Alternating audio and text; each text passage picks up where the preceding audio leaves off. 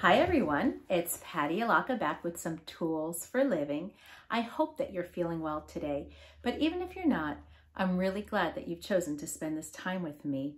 I'm really excited about what the Lord has put on my heart to speak about today. Today we're going to go over another distress tolerance skill called self-soothe.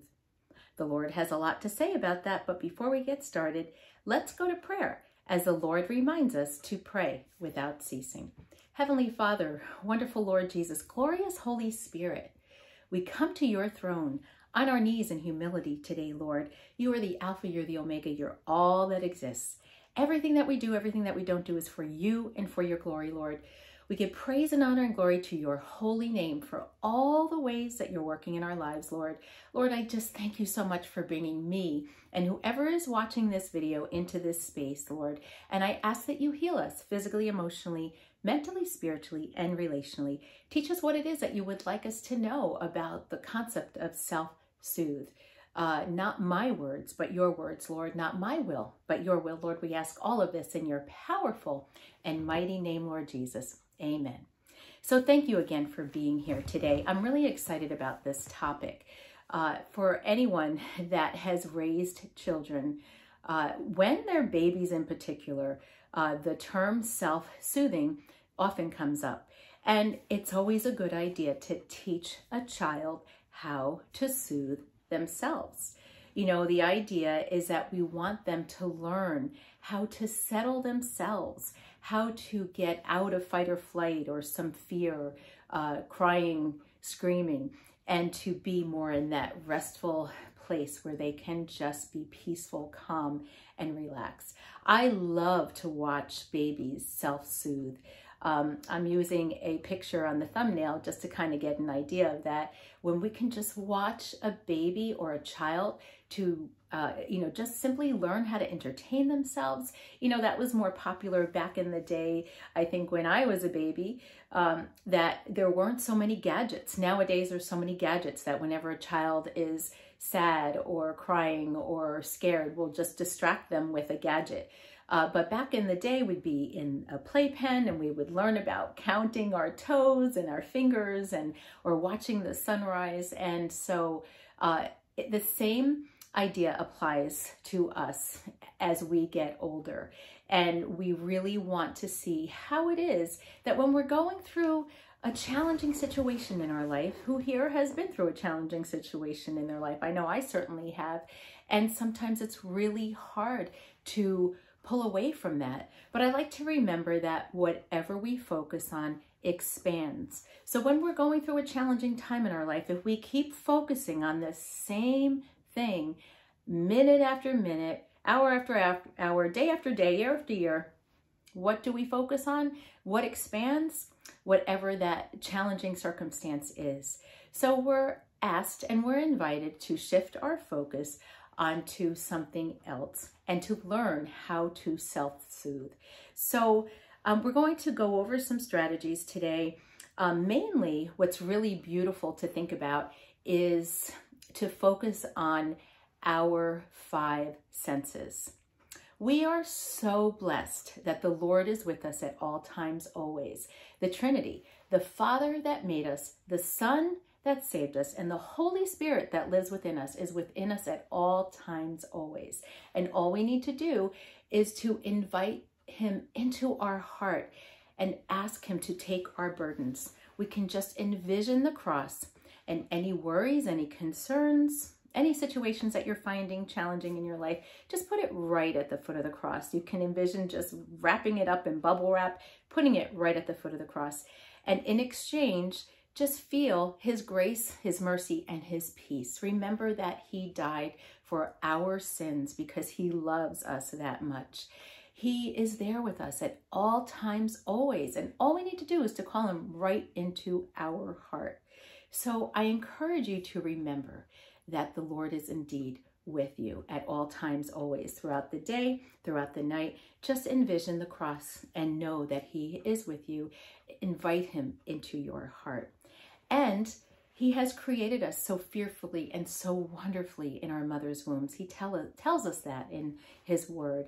So As we go through remembering that we have this beautiful body that we live in, and we have a soul, which is comprised of the mind, the will, and the emotions, and we are a spirit, we can remember that whatever we're going through, whatever challenges are happening in our life, we can go right into that prefrontal cortex of our brain, take a step back, pause, and breathe. Invite the Lord in and ask Him to help us to be fully present.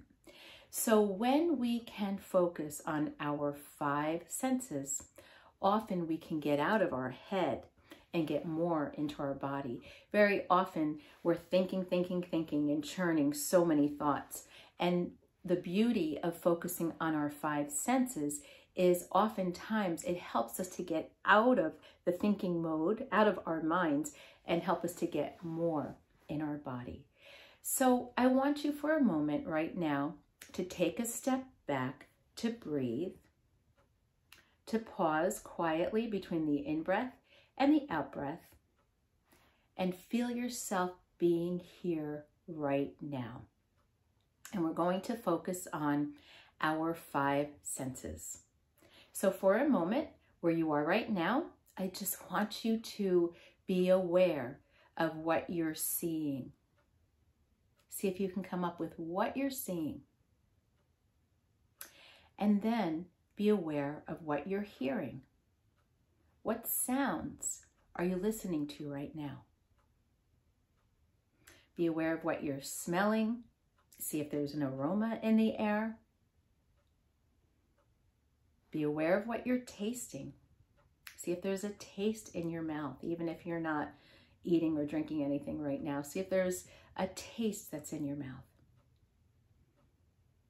Be aware of what you're feeling, how maybe your clothes are feeling on your body, if there is a coolness to the air or a warmth to the air.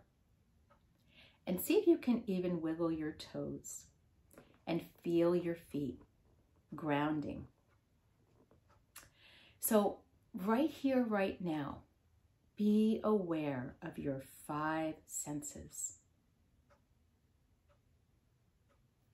And then later on, as a homework assignment, I want you to practice. I encourage you to practice. Pick a spot, pick a time. Maybe you can go outside this week and be aware of nature. Nature is just such a beautiful way to ground, such a beautiful way to stay connected to our 5 senses, and do the same thing. Be aware of what you're seeing. See if you can even come up with 3 things that you can see in nature. Be aware of what you're hearing. See if you can listen to 3 different sounds in nature. I love, in the springtime where we can start to hear the birds singing again. It's so beautiful. See if you can notice any birds that are singing or any other animals or any other part of nature making sounds. Be aware of the aromas that you're smelling. Be aware of what you're tasting. And be aware of what you're feeling. If there's a cool breeze, feeling the sun perhaps, being aware of what you're feeling in your body. Such a very powerful contemplation. The Lord reminds us that He is the I am. He's not the I was, and He's not the I will be. He's the I am. That means He's right here, right now with us. And the most wonderful way to be in the present moment is to take a step back, breathe and pause, and focus on your 5 senses. Another suggestion that I have for you this week, in your quiet self-reflection time, in your journal time, I want you to think about your 5 senses and come up with 3 ideas for each of your senses that you know is very nurturing to you. And you can start thinking about that right now. Again, going through all 5 senses. What are some things that you like to smell? maybe lighting a scented candle or smelling flowers or a cologne or a perfume or a bubble bath. Or maybe even just smelling mint tea or an herbal tea. Whatever helps you get into the habit of noticing what you're smelling, what you're tasting, what you're feeling, what you're seeing, and what you're hearing. And I encourage you to do this also throughout your day. Take a pause, take a step back, and see if you can allow your 5 senses to be fully present. As you do that, you will start to develop the habit of getting out of that fight or flight where we're doing, and being more in that rest and digested place where we're more of a human being and we can really appreciate all that the Lord has created for us to appreciate. So let's go to scripture now and let's really bask in the Lord's words and what he has to say about us soothing ourselves. So in Isaiah 41:10, it says, "Fear not, for I am with you. Be not dismayed, for I am your God. I will strengthen you. I will help you. I will uphold you with my righteous right hand." I love that scripture so much, in remembering that the Lord is with us at all times, always. And he talks about his righteous right hand and helping us with his strength. He gives us his strength. So we don't have to lean on our own strength. We can lean on his strength and trust that he is with us every moment of every hour of every day. And in Psalm 16:8, it says, "I have set the Lord always before me, because he is at my right hand. I shall not be shaken." I love that visualization so much too, just knowing that the Lord is at my right hand. He is at that place of my strength while I am leaning on him and his place of strength. So powerful. And in Joshua 1:9, it says, "Have I not commanded you? Be strong and courageous. Do not be frightened and do not be dismayed, for the Lord your God is with you wherever you go." Amen. So bask in your senses. And while you're doing that, remember the beautiful strength that he has given you and the courage that he has given you. In Proverbs 3:5-6, it says, "Trust in the Lord with all your heart and lean not on your own understanding. In all your ways acknowledge him, and he will make your paths straight." Amen. I love that verse so much, and remembering that, again, he's with us at all times, always. So take a pause, take a step back, and breathe throughout the day. And remember that the Lord indeed is strengthening you and straightening your path. In 2 Timothy 1:7, it says, "For God gave us a spirit, not of fear, but of power and love and self-control." So it's a time to just be in the moment, breathe, focus on your 5 senses, and trust that the Lord is strengthening all that we are. In 1 Peter 5:7, it says, "Cast all your cares on him, because he cares for you." So be in that place of remembering that the Lord is with us. Any cares, any worries, any concerns, put it right at the foot of the cross and feel his love, grace, mercy, peace, light, all of that surpasses all understanding. And remember that as he does that, we can be in the present moment, basking in our senses and embracing the beauty that he has created in this world. In Philippians 4:13, it says, "I can do all things through Christ who strengthens me." Amen. He strengthens us. He gives us his anointing. He loves us. He straightens our path. And we can do all things through him. We don't have to do things on our own strength, but we can lean on him and trust that he's working in our lives. In Psalm 37:4, it says, "Delight yourself in the Lord, and he will give you the desires of your heart. Amen. I love remembering that so much, and how he invites us to be the spirit that he has created us to be, and to focus on his Holy Spirit. In Philippians 4:6, it says, "Do not be anxious about anything, but in everything by prayer and supplication and thanksgiving, let your requests be made known to God." So it's just a wonderful opportunity to remember that he is asking to take all of our burdens. He wants to take all of our burdens, and in exchange, feel his presence, his love, and his grace. And in Romans 8:31, it says, "What then shall we say to these things? If God is for us, who shall be against us?" Amen. When we can focus on our wonderful Lord Jesus and know the Trinity, the Father, the Son, the Holy Spirit, and we are living in the Spirit that he has created us to be, and we follow his will, he's for us. Nothing else matters other than knowing that he is with us. And when we follow him, he absolutely strengthens our path, and he gives us his strength. And we'll end with Romans 8:28, which is probably my all-time favorite verse.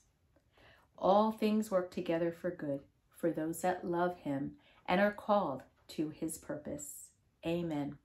So when we just lean on him and remember that all things work together for good for those that love him. When we love him, he takes all of our burdens and he helps to use all of them so that we can lean on him. And when he calls us to his purpose, just simply meaning that when we love him and we want him to use us, he absolutely makes our path straight, and he uses everything in life. So everything in life is either a blessing or an opportunity to grow, which is also a blessing because it strengthens us and it helps to grow the fruit of our spirit. So I encourage you this week, in your self-reflection time, in your journal time, focus on your 5 senses. Be in the present moment. That will help you to be more quiet and still,